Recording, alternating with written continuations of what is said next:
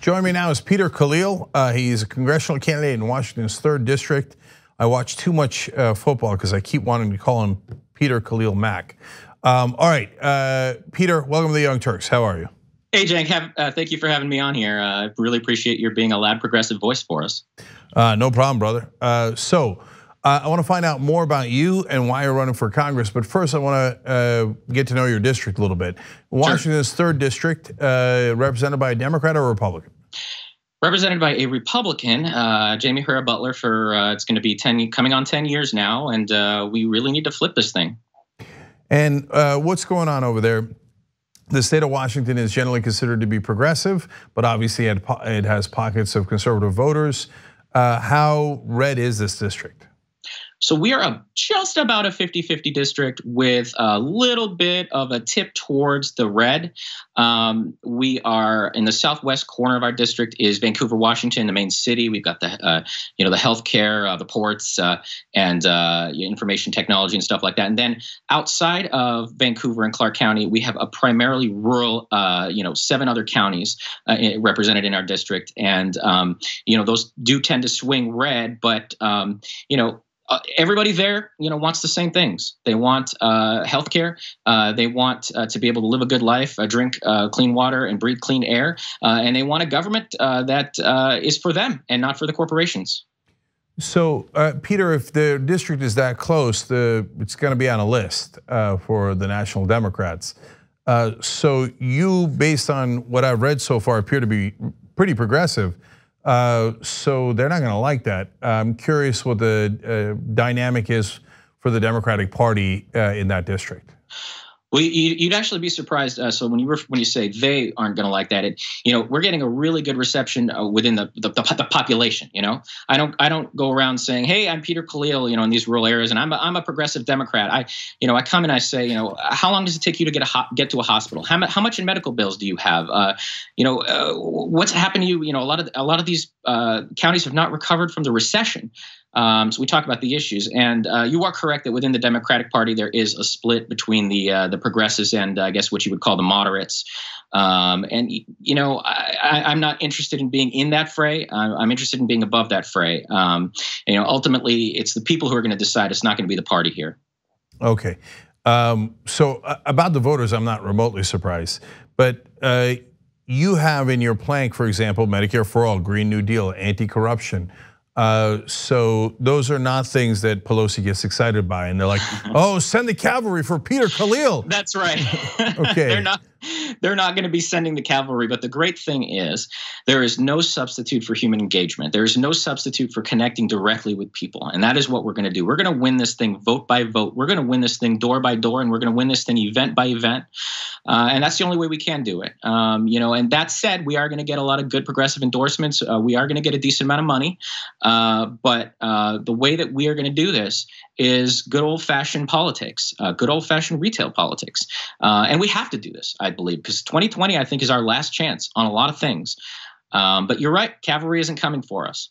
Yeah. So you worked on Wall Street, Peter. What did you learn from that, and what did you decide to do instead? So yeah, I worked for a big white shoe law firm, and I understand you're a lawyer as well, and so you kind of know how it works. From 2007 to 2010, I worked for a big Wall Street law firm, and my wife did too. And I represented banks, and my wife was actually on the Madoff case. And what I saw there was stomach turning, honestly, to be honest. You had these companies betting for and against the same risky investments. You had companies, banks openly violating anti-money laundering regulations. But the worst thing was, 2 really bad things. One, that they didn't really care. They didn't care about these main streets being decimated. And the second thing was, and this is why I'm running on a very, very strong anti-corruption platform, is that they would contribute millions and millions of dollars, either directly or indirectly, to political campaigns to make sure that our representatives voted the way they wanted them to vote, not the way the people wanted them to vote. And that's why I left that after only 3 years. I left Wall Street, and so did my wife, and we moved out to the land of my wife's upbringing up here in Southwest Washington. and turn over a new leaf, became a mediator and arbitrator. My wife's a nonprofit lawyer, victims' rights lawyer out in Portland, and we decided that we were going to work to make people's lives better. I did half of my work for free for the last few years. Of course, my law school did pay off my student loans in return, and my wife has been a nonprofit lawyer, ever since we worked out here or came out here, the purpose of life, I believe, is service. I think the legacy that I want to leave behind is the legacy of improving as many people's lives as possible. So, Peter, you do have a strong anti-corruption stance, but tell folks what it is. So what would you do mainly to get rid of that corruption? Because when I remember the famous moment when Anderson Cooper, at least it's famous to me, when Anderson Cooper asked in the Brooklyn debate back in 2016 to Bernie Sanders, do you think the money that Hillary Clinton took from donors affected her votes? And he was too damn polite to say yes. When and I know, and you saw it with your own eyes, that's the whole point of the money, whether it's going to Republicans or Democrats. So what would you do about it? You know what? It's going to be a hard climb. Here's the thing: we do need to overturn Citizens United in some way, and short of getting another court, we need a constitutional amendment. Of course, as you know, the states can, government can regulate the time, place, and manner of political donations, of speech. I don't know how. Money has been. We've decided that money is speech. So the government can regulate the time, place, and manner, so we can severely restrict contributions to political campaigns. But here's the other thing. Here's my if I had my druthers, we would have publicly funded elections. We would have elections that didn't last more than a few months, and we would have ranked choice voting. That is my ultimate goal. But short of that constitutional amendment, short of a constitutional convention, we really do need to limit the time, place, and manner. We need to figure out ways to put obstacles to these big donations, and we need to give the FEC a bit more teeth in enforcing the rules against concealment, things like that. So we got to do what we can within the constraints of the Constitution, but ultimately we do have to change the Constitution, because money should not ever have been determined to be speech. Yeah, that's 100% right. Public financing can be done through things like democracy dollars, where you empower citizens to contribute to politicians, so that you even the score between the money they have and the money that the Koch brothers or even Soros has, right? Yeah. And then you do an amendment to end private financing altogether, because otherwise politicians work for private interests. So there's a great plank, exactly right. A lot of controversy about whether Medicare for All is popular. Now, if you look at the polling, there isn't actually much controversy. Even when they skew all of the polls against Medicare for All, it still does pretty well. If you tell people what it actually is, I've seen a poll as high as 78%. But they will say to you, Peter, what are you doing? Running in a purple district that has a Republican incumbent on Medicare for All. The voters will hate that. They love big private insurance. So what are you seeing from the voters? The voters do not love big private insurance. Whether you're rural and Republican, whether you're a progressive Democrat, people are drowning in medical debt. I see people every day who are having to make the choice between bankruptcy and getting better, between housing and healthcare, and between food and healthcare. That decision should never have to be made by a single person in the most wealthy country on earth.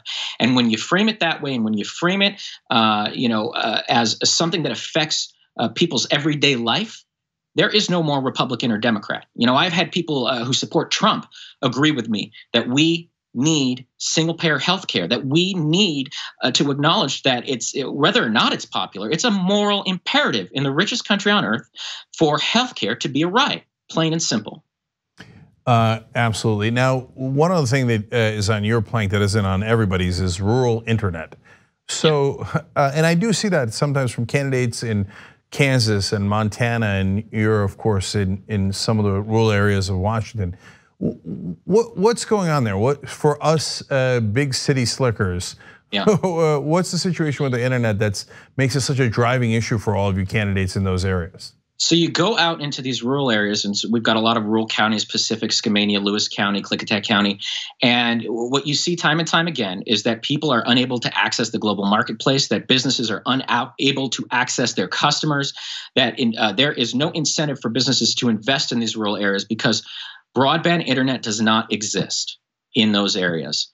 Or it may exist in some pockets of those areas, but overwhelmingly, when I ask people outside of Clark County, what is your biggest need? They just need to be connected to the world. They're still operating on very, very slow speeds.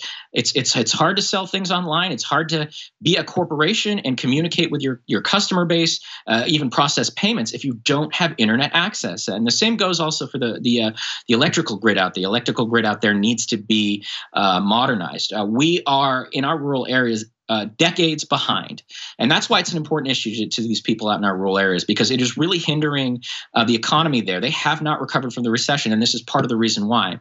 The other reason that I'm pushing for rural broadband internet is because we're at the crossroads. We're in the crosshairs of a lot of investment on behalf of fossil fuel companies, right? So they want to invest in fossil fuel infrastructure. And what I'm trying to say is, no, we don't need this fossil fuel infrastructure. We need the infrastructure of the future, and rural broadband is part of that infrastructure. So what I'm saying is, if we build rural broadband, we satisfy the need for infrastructure and union jobs out in these areas that haven't recovered from the recession, and we give people access to the global marketplace. So it serves a dual purpose, and that's why it's so important out here. Yeah, I'm really glad I asked, because I had always assumed that it was mainly for Netflix. No, I'm kidding. Seriously though, I had assumed that it was mainly for access to information, which is critically important. But I didn't realize that, because I don't live in one of those areas, that it's also really important if you want to run a business. How the hell are you going to sell anything online if you can't go online? And exactly. Yeah, that's the modern economy, no question. So it's imperative to the economies in those areas as well. And I'm glad you're fighting for it. Before we let you go, super quick, is the doll behind you next to the Peter Khalil sign of Ruth Bader Ginsburg? That is my wife's Ruth Bader Ginsburg action figure, and don't call it a doll, all right? It's an action figure. All right, big ups to the Khalil family. Okay, KhalilForCongress.com. This is actually the last day of the quarter. It's actually very relevant to donate, especially on a day like today, fighting against anti-corruption. KhalilForCongress.com/donate/volunteer. All the links are always down below if you're watching later on YouTube or Facebook. Thanks for watching this free clip of the Young Turks. Don't forget to become a TYT member today. For more exclusive content, join now at tyt.com/join.